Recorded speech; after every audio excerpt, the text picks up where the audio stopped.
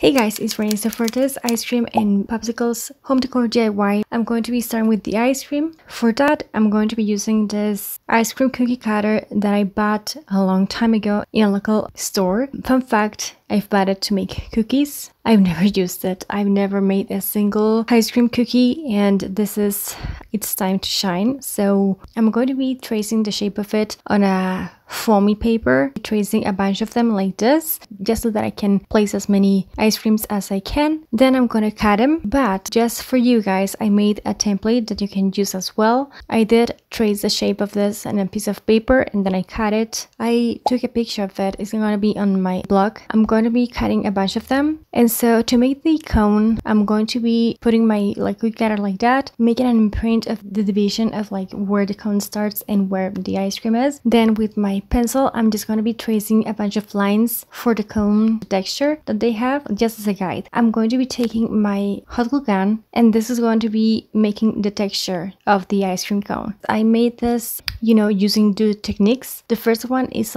going with my hot glue gun from one side, and then it leaves a thread at the end, letting that kind of thread fall on the table and just let cool there. That's one way, and then you cut the excess. Another way, if you have more time and you're more patient, just place your line of hot glue and then let the thread or the tail of your hot glue fall into the hot glue that is there, but it's still hot and is still melting, if that makes any sense at all. Yeah, I use those two methods, and this one, it's a bit cleaner because you don't have to cut anything, but it's pretty much up to you. So once that's cooled and ready to go, I'm just gonna be painting this using my white acrylic paint, just so that I can have a clear canvas, because I am using hot glue and it dries clear. Pretty sure they sell white hot glue, they sell everything these days, but I'm using the standard one. Then I'm going to be painting the cones. For that, I'm going to be using some orange, black and white acrylic paint, and I'm going to be pretty much making my own shade of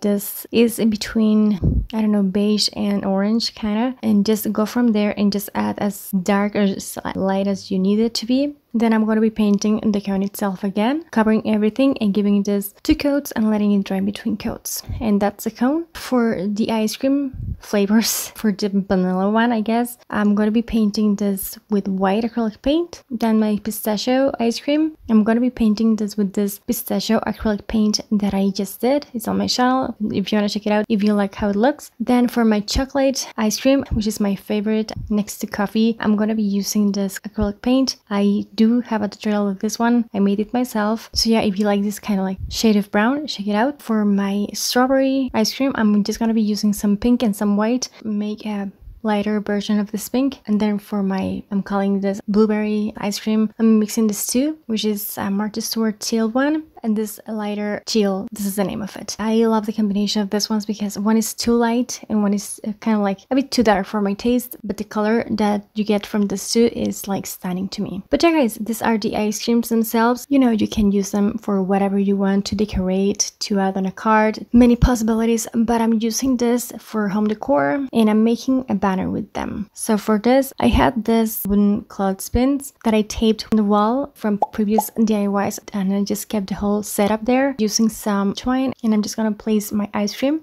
like this. Yeah, this is pretty much what this one looks like, and I really like it. It's really fun but delicate and dainty. And yeah, it's kind of contrasting but sweet, if that makes any sense at all. Now for the popsicles themselves, first I'm going to be making a template, pretty much folding a piece of paper and then just working on the shape of my popsicle, and then just cutting the shape and tracing it in the foamy paper and then just cutting it. I didn't make a bunch of them, I just made 4 of them, but I'm going to be taking some wooden stick and I'm just going to be hot gluing the stick to my foamy paper on the back of it. And then to paint this, I'm going to be using tape, so my stick doesn't stain of paint, even though one did. You're going to see that towards the end. And then I'm just going to be painting this. Then I'm going to let it dry, and then once that's dry, I'm going to remove the tape like so.